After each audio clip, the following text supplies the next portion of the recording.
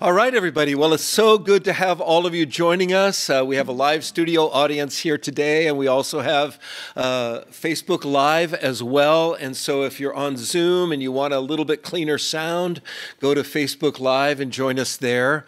But anyway, I'm so excited about this day. I get to be with one of the amazing leaders that's been such a mentor in my life and has had such an impact in my life. But before I introduce Bill, I just want to say this is the beginning of a series that we are doing called Apostolic Voices. And this Apostolic Voices MasterClass is focused on trying to help the church to understand how to integrate the different gifts of the Spirit, particularly the apostolic and prophetic gifts, into how we do church in the real world. And so we have different speakers coming from different perspectives. And as I begin, though, I'd like to just give a little disclaimer, because our audience right now, we probably have about 300 people online. And let me just say that, we love the whole body of Christ. But there are different perspectives around the church, especially as it relates to the question of the apostolic. Yes. And so, first of all, let me just say clearly that when we talk about apostolic, we are talking about the Ephesians 4 gifting, but we're not talking about the replacements for the 12 apostles of the Lamb, right. That we affirm, Jesus' choice in that. The second thing we're not talking about is we're not talking about anyone writing new scripture. Okay, so please hear that clearly. And then the final issue that I really want to make sure we underscore is that there's a lot of teaching about the apostolic right now, and some of it's very focused on dominionism. And obviously, we believe that Jesus is going to come and set up his kingdom, but, we also believe that we are to be salt and light. So that we're not supposed to be the dominating force in society. We are supposed to influence through our servanthood, through our love. And so, again, if we can clarify those three things, I'd like to introduce Bill Johnson. So thank you, Bill, for being with us. You need no introduction, but I just want to say that I first met you about 15 years ago, and we moved up here after 33 years of pastoring in San Francisco. We moved up about 10 years ago, and it's just been such an honor to be connected to you and what God's doing here. So, as we begin, I just like your perspective. What do you see as apostolic ministry? What does it mean? How does it manifest in the local church? Just give us your thoughts as we get started. Well, the apostolic has several layers to it. One is it's a culturizing agent. It really catches a perspective of the reality of heaven, how heaven functions, the values of God's world, and what it looks like to implement those here. Mm-hmm. So there's the transformational role. Yeah. There's also the power role. They really help to set a standard of power, not just focused on apostles doing all the stuff, right, but really training up, raising people. And when you have the apostolic in place, there tends to be a greater dimension of power for miracles and for endurance. Both are essential parts of display of God's power. So tell us, looking through history, looking through Scripture, what are some of the models that you see that, of apostolic ministry that mean the most to you? Oh, goodness. Well, of course, in Scripture, the entire book of Acts, you can't beat that. Exactly. A personal favorite, a guy that you hardly ever hear of, is a guy named Hans Nelson Hauge in Norway. Yeah. He was a revivalist, a reformer that was in prison for preaching.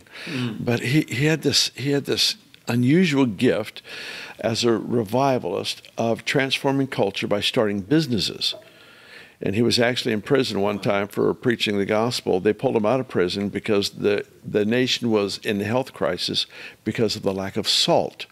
And they knew he would know how to fix that. And so they brought him out of prison. He created a salt factory, and it really saved the nation in many ways.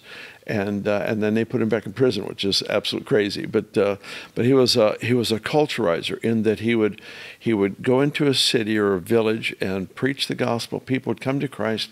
He would see the young people there that needed a purpose other than farming or whatever it is that they may have been doing previous.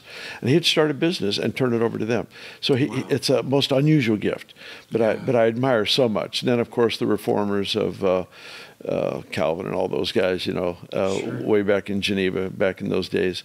I admire all of that because they were revivalists on one hand, but they also transformed the world they're in. Wow. Yeah, those are my favorite stories. Yeah. Now, when one of the classic messages here is on earth as it is in heaven. Yeah. And that whole idea of kingdom come, will be done.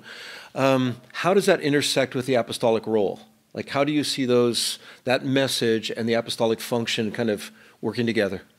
Well, personally, I think the entire, what we refer to as the Lord's Prayer, the prayer that Jesus taught in Matthew 6, taught his disciples, that really is an apostolic prayer.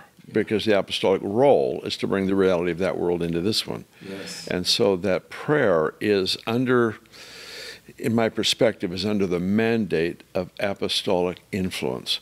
And so the church prays the concepts in the prayer. Your kingdom come, your will be done. Your kingdom, the king's domain, the reality of your rule, the lordship of Jesus, let it become manifest in the specifics of everyday life. It may be in my health. It may be in my thinking. It may be in business. It may be in family. But the point is the reality of his lordship, the reality of his rule, as the benevolent king that he is, becomes manifest, realized, and measurable. Wow. And that's the prayer. And then Jesus, of course, taught the areas that were important to pray for, the provision, the whole issues of forgiveness, and all of that. But it was all in the context of transformation. That's right. Wow, that's such amazing thought. So, kind of getting down to the essence of the gospel of the kingdom, I'd like you to just maybe take a few minutes and unpack that for us. Like, what is the gospel of the kingdom? How do we see it manifest in the life of Jesus? How do we see it then carried on by the apostles? Like, what was actually being taught there?